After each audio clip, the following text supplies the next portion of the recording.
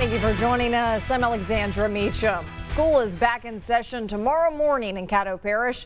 This year brings a new type of safety precaution district-wide. In tonight's top story, metal detectors have been installed inside campuses. Fox 33's Maya Nicholson reports.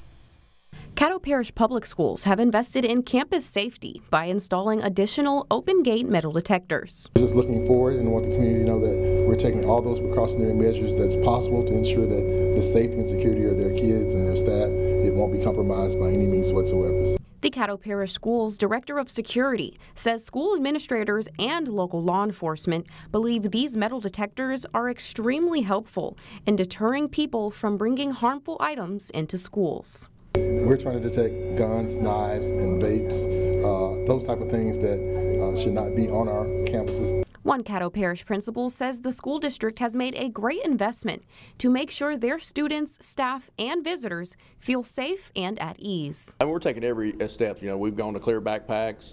We're doing searches every single morning. So again, every step we can do to keep people safe, keep our students safe, and that's outside people coming on the campus, our students, everybody gets metal detected. You can never be too safe. And they always say, you know, an ounce of prevention is worth a pound of cure, and that's what we're doing. School staff and student resource officers have been trained to monitor these metal detectors all day, every day, while enforcing single-point entries on all middle school and high school campuses. We're going to dictate how people come on our campuses, know who they are.